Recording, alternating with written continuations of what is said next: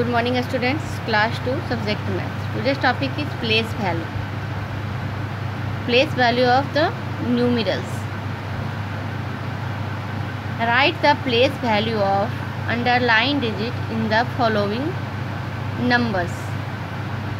Example first 236.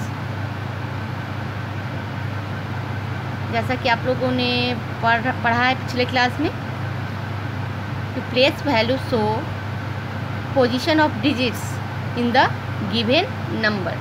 दिए गए number में किसी भी डिजिट्स के पोजीशन को शो करता है प्लेस वैल्यू.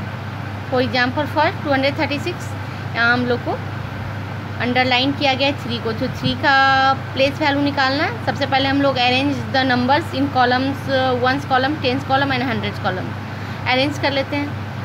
यहाँ आप लोग देख रहे हो कि 6 is placed on the 1s place, 3 is placed on the 10s place and 2 is placed on the 100 place. ये कॉलम्स. सो 6 का प्लेस वैल्यू क्या हो जाएगा? 6 1s. 6 1s मीन्स क्या होता है?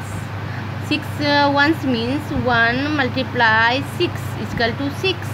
सो 6 प्लेस वैल्यू है 6 हो गया. अब देखना है 3 का निकालना है. 3 अंडरलाइन किया हुआ 3 का निकालना है, तो 3 का प्लेस वैल्यू क्या हो जाएगा? 3 is placed on the 10s column. 10s column में 3 है, क्या हो जाएगा? 3 10s. जैसा कि आप लोग जानते हो 1 10s मीन्स 10 और 3 10s means 3 multiply by 10 equal to 30. तो 3 का प्लेस वैल्यू क्या हो गया? 30. यही आंसर हो जाएगा क्योंकि 3 का प्लेस वैल्यू निकालने को कह रहा है, तो 30 आंसर हो गया. अब यहाँ आप लोग को देखना है कि 2 का प्लेस वैल्यू क्या होगा. 2 is the placed on the 100s column या 100 प्लेस, तो 100 प्लेस में क्या हो जाएगा? 200s. 200s means 2 multiply by 100 equal to 200. इस तरह एग्जाम्पल 2 देखना है.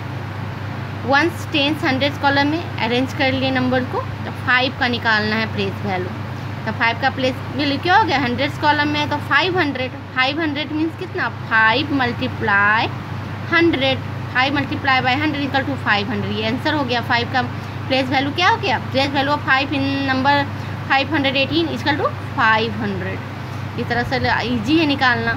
मान लो हम लोग को 8 का निकालना है, तो 8 का क्या हो जाएगा? 8 1s. 8 1s means 1 multiply by 8 equal to 8. अब 1 का निकालना है, तो 1 placed in the 10s column, तो 1 10s means 1 multiply 10 equal to 10. इस तरह से दिए गए नंबर्स में अंडरलाइन जो डिजिट किया हुआ रहेगा उसका प्लेस वैल्यू निकालना है. आज आप लोग को होमवर्क मैंने इसी से रिलेटेड दिया है जो आपको सॉल्व करना है. That's all. Thank you.